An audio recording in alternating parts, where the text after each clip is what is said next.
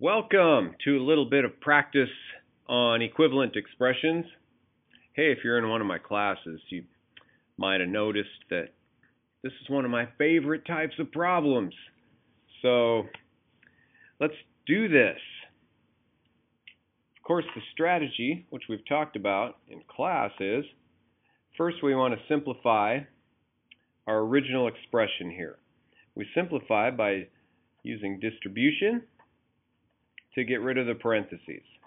Okay, so we're going to go negative 3 times negative 2x makes 6x.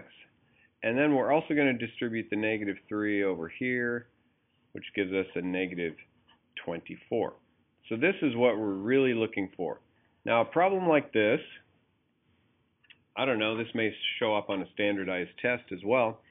A problem like this is you're going to take each one of these choices and you're going to circle all the ones that match. So this will have more than one choice that's correct. It might have none.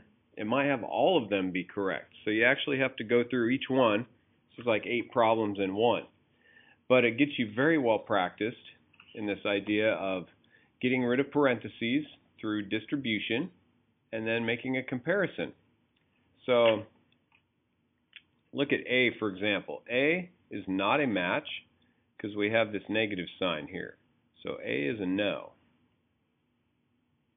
Oh, wait a minute. I didn't give you a chance. Hey, stop the video. Stop the video and go through and see which choices match, okay? Sorry, I stole that learning opportunity from you. Put it on pause, find all the matches you can, then let's go over it. Bye.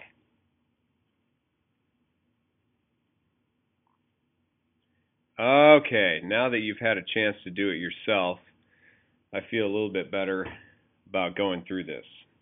Sorry, I just got so excited. I wanted to get busy. Okay, here we go. This one here.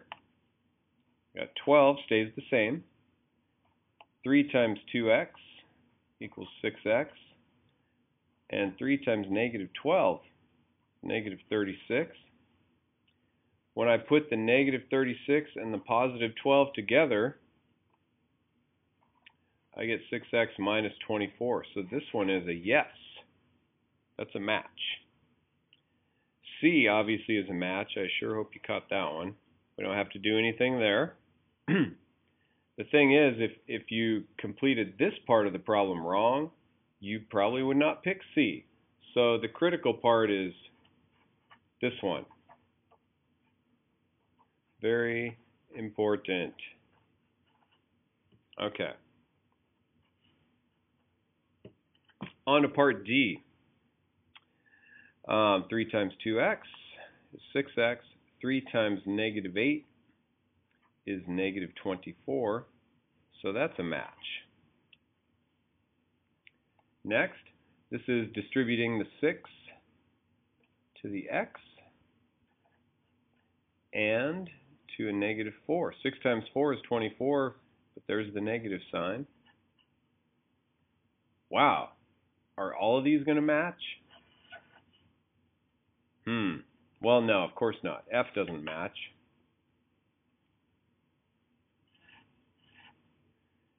G doesn't match. H doesn't match. Okay? Now you might think, well, those are silly answers. Of course they don't match. But it all comes back up to here.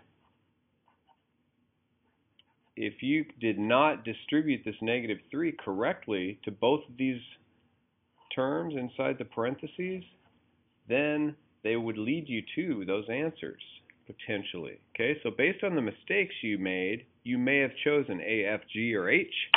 Hopefully you didn't. B, C, D, E were the correct answers.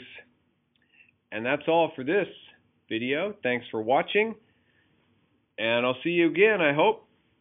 Hey, subscribe, and then it's a no-brainer. You just get all these new videos right away. Take care, and I'll talk to you later.